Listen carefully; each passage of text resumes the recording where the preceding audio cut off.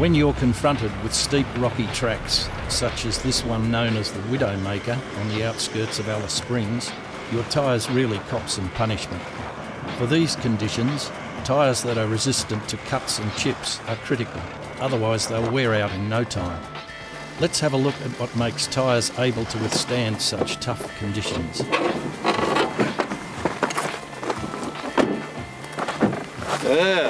So what have we got here?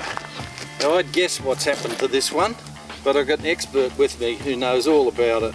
Neil, what do you reckon? So what happened here? What's caused this? Well, basically this is a case of really bad cut chip. Neil, you tyre engineers talk about cut chip. What exactly is cut chip?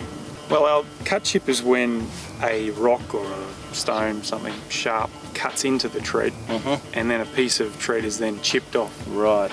So a tyre that is quite malleable and can mould around the rocks and sharp things on the trail won't actually get cut and chipped.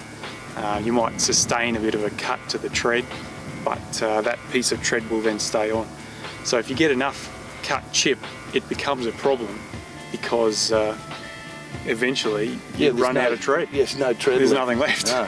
So Neil, what's Bridgestone done to avoid having a tyre that looks like the one we just looked at? Well, within Australia we've done more than 400,000 kilometres worth of testing, and on all sorts of outback roads and tracks, on a couple of Kimberley cattle stations and stuff like that.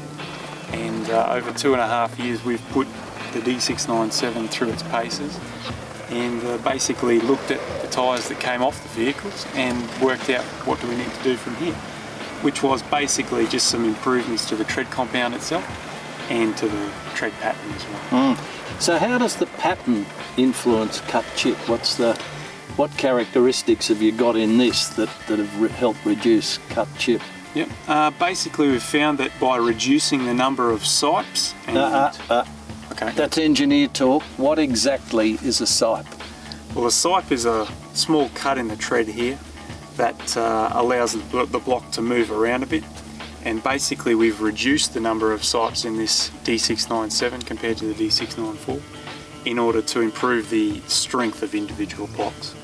So by having a more solid block, you reduce the chance of a cut starting. That's right. Reduce the chance of a cut starting and reduce the chance of a cut that does occur moving into a chipped out piece of tread.